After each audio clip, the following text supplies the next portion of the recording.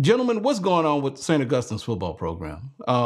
This isn't necessarily a school that you hear about every day, even in HBCU circles. But for whatever reason, when St. Augustine does make the news, and I don't say this to be crash, I don't to be crass, I don't say this to be just be mean, but for whatever reasons, they they don't make headlines for good reasons. The last time they made kind of like national headlines is when they fired their Hall of Fame track coach.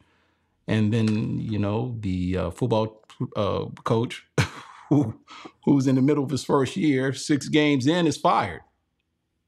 So, Chris, I'll let you take the lead on this. Make sense of this. What's going on with the program? Whew. Well, once again, Brandon deserves the ton of credit for finding that for doing the reporting on that. So just to piggyback off of his story, Howard Feggins, they said that he openly admitted, honestly, that he played an ineligible player 3 snaps when they were getting their doors blown off by Virginia State earlier this season. And then another young man said that he had a number of a ineligible player but they just kept putting the ineligible player's name in as the stat. So he ended up being reported as the ineligible player when he was not the ineligible player.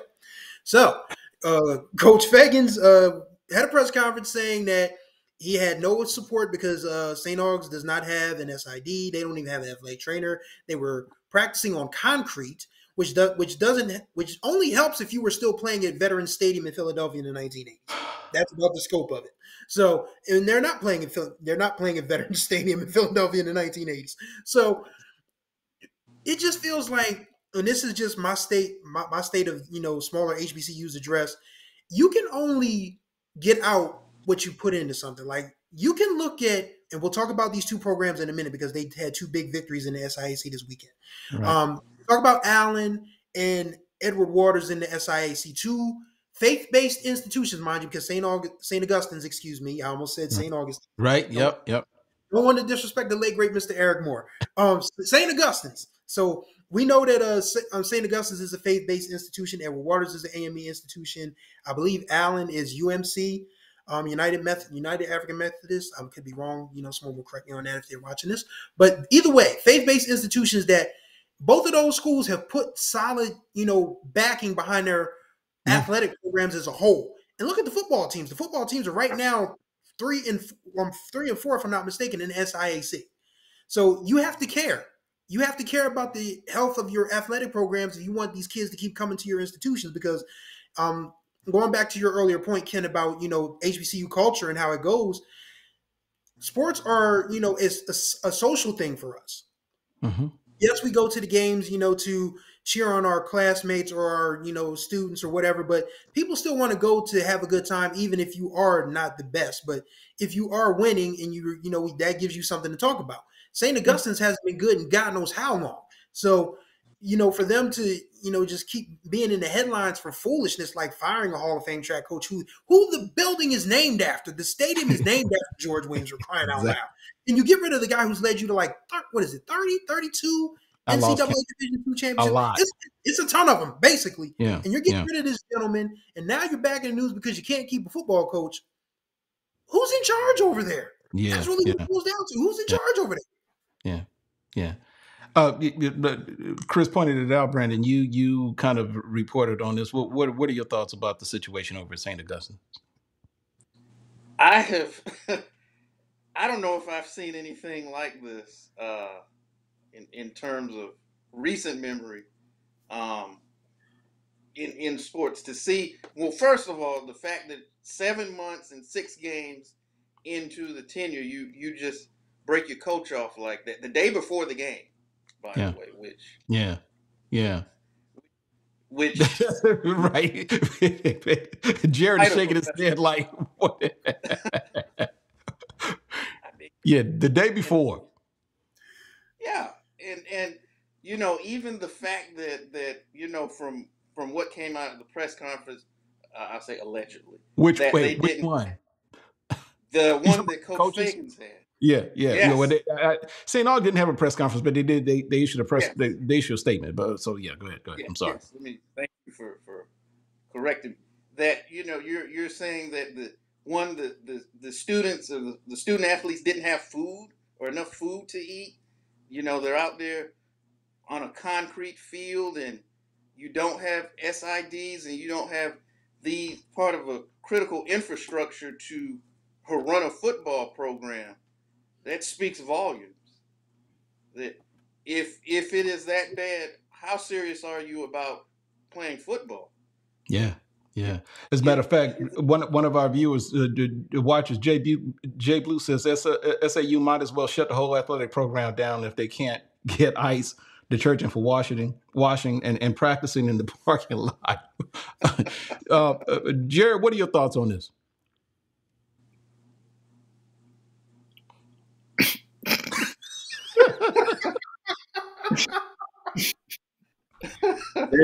There's so we talked about there being layers to the Tennessee State story. This might have double that. This might have. Okay, so let's start from the coach knows that the player is ineligible, but he plays him anyway. Mm. Am I right about that? I just want to make sure I'm not. Yeah, he kind of alluded to it without directly just saying it, but yeah, he did definitely allude that he knew about that player. Okay, so we'll say allegedly he knew that the player was ineligible and played him anyway. Now, to get the serious point in there, what if that player gets hurt? What if he gets injured? What if he tears an ACL? What if he tears an Achilles? What if he even if he sprains an ankle and he needs medical treatment? What are you going to tell his family? Because you can't use your insurance to cover his treatment. Yeah. You can't. He apparently he's not on scholarship, so he can't use his money out of pocket or money from wherever to pay for treatment. That was just utterly irresponsible. Before we get to any of the issues that he laid out, that is no excuse for what you did. So acknowledge that you were wrong, which you did, fair. Acknowledge that you were wrong and say, I did something that was to them unforgivable. Okay, got that out the way. Now, Saint Aug or Saint Augustine. We call you Saint Aug. I ain't never called you Saint Augustine a day in my life. But anyway. Saint Aug is safe, but it is Saint Augustine. I'm just for those that don't know, because there are a lot of people out there who say Saint Augustine is Saint Augustine, but Saint Aug is safe, so you're good. Yeah, I've always called him Saint Aug. Okay, so Saint Aug, guys, I get it. He was wrong, and I'm not about to sit here and tell you whether or not what he did was a fireable offense. I'm not here to say that. But guys, it's the day before the game. It's the day. Like, you let that man go through 6 days of practices, walkthroughs, film sessions, and game planning, saying, oh, yeah, we're going to run this play. We're going to run this play. We're going to do this. Hey, coach, I need you to coach up your guys. I need you to do all this. And then the day before the game, hey, coach, I need to talk to you for a second. Can I talk to you for a second? Coach, we're going to have to let you go. The day before. The day before. At that point, you might as well have just let him coach that game and then gave him his papers on Monday. Now, whether or not we believe that that was a fireable offense or if something he should have just got fined for and moved on, because he was in 6 games within the season. But I will say this: throughout all the problems that Saint Augustine is going through, we talk a lot about the struggles that HBCUs go through, especially the smaller ones. You know, the D2 NAIA schools. You know what I mean? This is all about. We keep going back to the lack of support from, and I'm not sure if St. Aug is a private or if they're a public, but the lack of support they're private. Okay, so the lack of support that these institutions are getting, you know, that are putting them in situations where, now look, even with saying that, practicing in the parking lot is crazy, but it's like we have to support our schools and understand that they go through hard times and that there are going to be situations where we have to lean on them more than we lean off of them. You know what I mean? So it's all about giving support the same way we gave support to Bethune-Cookman when they went through what they went through during the off season. We have to do the same thing for St. Aug, because at the end of the day, it's all about wanting better for our institutions. And right now, this is a St. Aug team that looks like there's no light at the end of the tunnel. Or forget their football team, their athletic program in general. This is a team that has won 2 football games in the last 3 seasons. Okay, so Jerry, let me push back on you, because you say that, but at what point do alums of St. Aug want better for the football program? Because you're saying we all do, and you talked about Bethune-Cookman, and there was nothing indicative about that situation that I saw where alums didn't necessarily want. Now, and even in situations like that, there are layers, because sometimes alums don't know. Sometimes alums don't take the time to want to know. So there's a lot to it. But going to the St. Aug situation, I mean, doesn't it start with them first and foremost? Absolutely. Mm-hmm. This is about, and I don't want to make it seem like St. Aug's issues are issues that you see at HBCUs every day. This is rare. This is, as when you look at the dictionary and you see the word rare, this situation is the definition. So so yes, it does. I feel like alums, students, they have to have a town hall.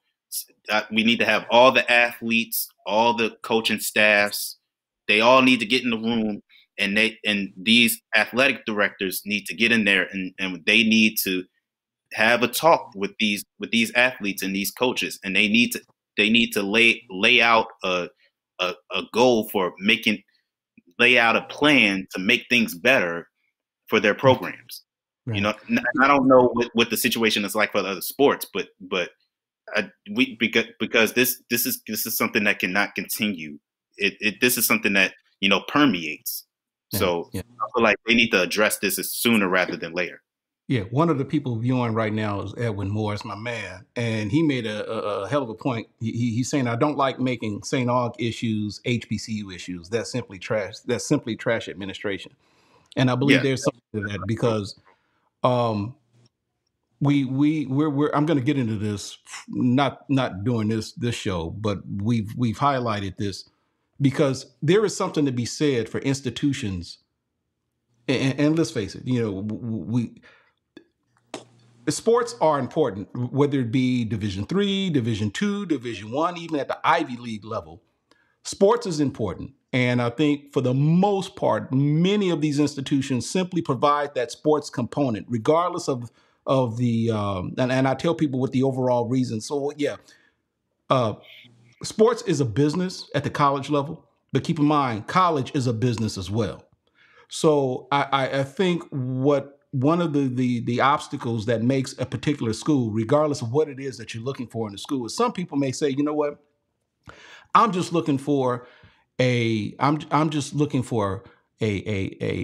traditional college experience. I want to go to a college. I want to interact with people with similar minds or different people. And then at the same time, I want to be able to go to football games on Saturdays and go to basketball games and sporting events there and so forth, and just take it all in. And that's done at, like I said, Division III, Division II, Division I. But with respect to Edwin's comments about not making St. Aug's issue an HBCU issue, which it isn't, and I'll give you a quick example. This is where I'm going with this, because you have some HBCUs who will realize, okay, we've got this athletic component here and it's not working for us. So you know what? We're going to do away with it. So perfect example is Stillman. Stillman was a member of the SIAC, was a football playing member of the SIAC. And it got to the point to where sports became too expensive. It became too much for them to handle. So as a result, they got rid of football. What another? Spelman is another one. Remember, Spelman had an athletic program for the women, but they decided, you know what? It's too much money for athletics. We're going to go ahead and we're going to take those dollars and we're going to. I believe it was in wellness, health and wellness, and they did away with that, but they still kept the physical component there for the overall wellness of the students. And in the case of Stillman, they left the SIAC and they just became a member of the GCAC, which means they left the NCAA to become a member of the NAIA, which I'm guessing is probably a more affordable component, but at the same time still gives their student athletes an athletic vehicle that many of them can still participate in. That's being responsible. So great point, Edwin. It's not always an HBCU issue. It's just that unfortunately, a lot of our HBCUs, I put it like this, and we'll go on to the recaps. You hear people jokingly, or even in some cases, they're serious about it, saying that some of these schools need to be Division II. And I'm here to tell you right now, I don't care how big you are. I don't care how much money you make or the schools may be generating.